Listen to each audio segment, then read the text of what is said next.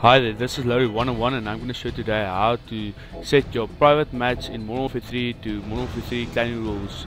Why I'm doing this is because it's hard to come by any Clanie rules of Modern Warfare 3, and if you come by any it's confusing and difficult to understand. So yeah, the one thing I like about Modern Warfare 3, you can restrict any weapons in the privates that's not allowed in Clanie rules. So you go to play, private match, game setup, map of your choice. I select dome, mode, standard modes. Then you go to search and destroy, select that. Then you go to options. Game options is diffuse time. You put that on 7.5.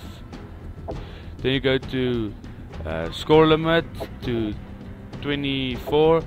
The one thing about Modern Warfare 3 game rules, there's only one game about 24 rounds, or yeah, 24 rounds, and if you basically have 13, you're the winning clan. But in Modern Warfare 2 you can select it on 12, but then you have to play 3 games, and the clan that wins in the 3 games, like 2 out of 3 or 3 out of 3, is the winner. But stick to Clanie rules on Modern Warfare 3, and then the round switch is on 4, expectation on team only, and friendly fire enable that.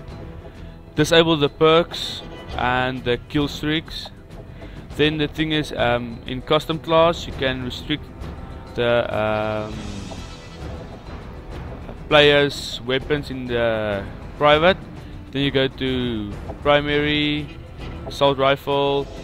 Basically here it's only the single fire and the 3 rounds burst that's not allowed. The ACR, I don't know why it's not allowed, but that's not allowed, and the FUD is not allowed. I don't know why, but yeah, that's that. And then you go to submachine guns. It's the P90, the PM9, the MP7. It's not allowed in Modern Warfare 2. It's the same. Light machine guns not allowed in both Modern Warfare 2 and 3. Snipers, the only snipers that are allowed is the L11 8A and the MSR. So the rest disable that, restrict that.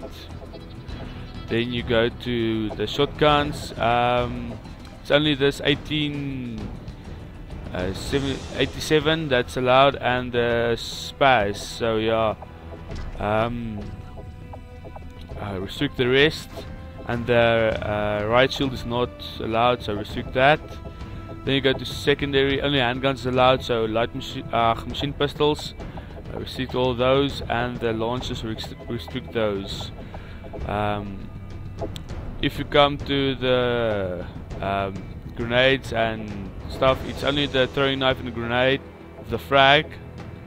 Sorry about that. The Semtex is not allowed, the rest is not allowed, the C4 is not allowed. Then with tacticals it's flash and smoke only. Yes, then you restrict the rest. Then you go skip the perks. It's already disabled, so it's not gonna help you if you restrict that. Then you go here, specialities, it's everything off. The first 2 you can use, but still it's the same as the perks. It's disabled, so it's not gonna help you very much if you do all. But this is in Clanie rules, I don't know why they put it there. And then you go to death streaks. Only revenge is allowed, the rest is not. There it's only impact and stability, the rest is disabled, or yeah, not allowed. Grip is allowed, tactical knife is allowed, and silencer is allowed. This is basically the same as Modern Warfare 2's. except the grip, because there's no shotguns there. Okay, that's that. Okay, and there's only one shotgunner allowed in a clan and one sniper. The rest, submachine gun, assault rifle, as many as you like. The Clanie restriction of members is 4 at minimum and at maximum 6. So the other thing is, if you're a sniper and you pick up submachine gun of a other member or other opponent, you can use it. If you pick up another sniper, if you're a submachine gunner, you can use it. But in the beginning, only one sniper is allowed and one shotgunner. Then please give everybody a chance to create classes in a private match. Otherwise, they're not gonna play with any custom classes. They have to make it from the top to the bottom. So yeah, you're gonna see riot shield is restrict, and the submachine guns, assault rifles, all those things are restrict, that you restrict in the thing. So if you use that, like the riot shield, you're gonna see your custom class is not gonna work. If you go into the game, it's gonna show a slot that's closed, and then you have to remove the skull, and then you can go and put it